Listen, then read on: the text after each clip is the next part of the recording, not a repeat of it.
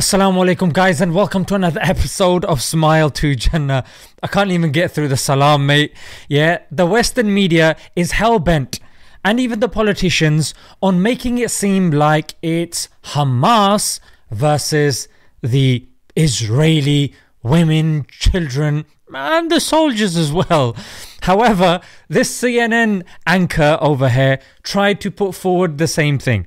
But the thing with the Israelis is we've seen enough clips of them saying we're gonna wipe them all out, mate. לא הם, לא אמא שלהם, לא הילדה שלהם, לא התינוקות שלהם.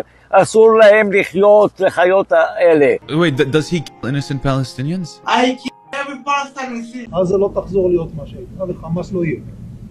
חסל את הכל.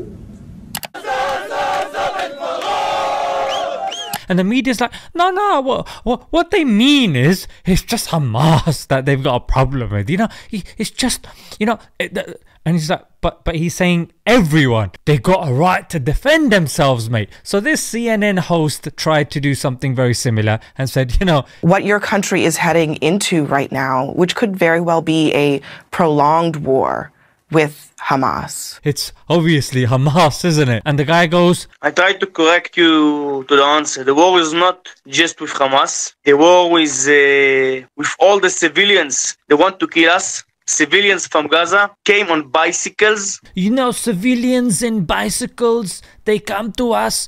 You know, we pee our pants, you know, we're afraid. On bicycles to the kibbutz just to kill and destroy. We're afraid of the civilians and the bicycles. Yes, they're trying to resist the occupying power, but they're on bicycles. I don't care if they're civilians, you know. Yes, we may be one of the top armies in the world, supported and backed up by the West. You know, we have the Secret Service, the Mossad, and, you know, but these are civilians. I cannot even call them warriors. They are not warriors. Somebody that fights with kids and women is not a warrior. This is one of the most sophisticated armies on the planet. And the guy is coming on mainstream media and trying to tell us civilians on bicycles, which in essence, because Gaza, about 1 million of them are kids. It's 2 million population, 1 million is kids. So he's trying to say, yeah, kids and villagers. Did I mention they're on bicycles, mate? Yeah, they've received no formal training, they just dash rocks. Whoa, that's enough for us to shoot them in the face, mate. I mean, it's like these people are just not even bothered with their propaganda now. They just don't give a toss.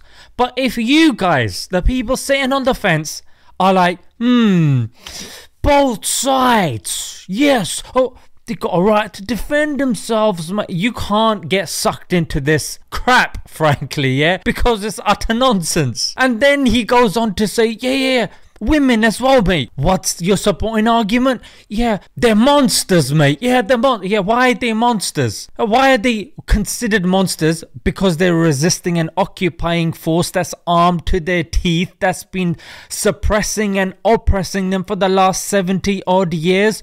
Yeah, but they want to kill us, mate. Why would they want to kill you? Have you been killing them non-stop for the last 70 years and the world's been turning a blind eye? Nay, even funding you lot as well. How on earth can this guy come on television and spew this nonsense, frankly? The most dumbest, low IQ drivel I've heard in my life, frankly. Yeah, somebody from the strongest army is trying to convince you that, you know what, it's okay for me to kill civilians, and the only argument he has is, yeah, they're on bikes. Yeah, they're on bikes. And these women, yeah, they're monsters. Yeah. Open them up, mate. Yeah, you're gonna see 3 lungs. Yeah, you're gonna see 2 hearts, mate. And they've got eye at the back of their head, mate, underneath the hijab. What nonsense, mate, yeah. And you know what? The more these guys come on, I want to hear more of these interviews, because you know what? We're not gonna have to do videos. They're gonna refute themselves, frankly, yeah. Fantastic. Yeah, hope you guys enjoyed this video, and yeah, until next time, assalamu alaikum.